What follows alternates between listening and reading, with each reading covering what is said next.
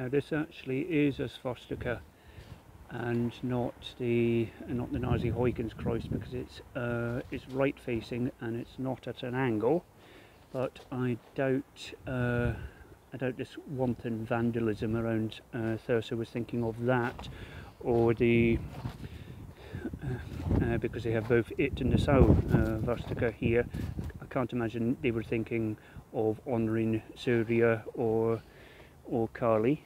A work party is being put together to remove all of these with anti-vandal paint provided by the council, and hopefully also we'll get rid of far in the distance the Diaz sign on the woodyard by the Ellen Bridge, which has been up for about 6 months.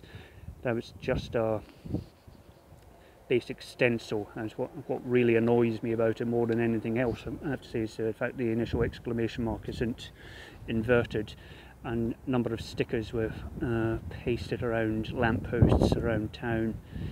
So hopefully that also will be removed, and personally I would like maybe put a Caithness flag in its place.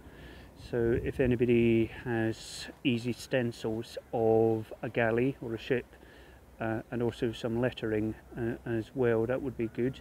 The most immediate thing is to get rid of these symbols which were put up for the most revolting of reasons and other personally abusive messages. And there was also swastikas on the Pennyland Mausoleum on Victoria Walk and several other locations around town. But it'd be great to have help and get back to me, and I'll be coordinating with the relevant officers in Highland Council.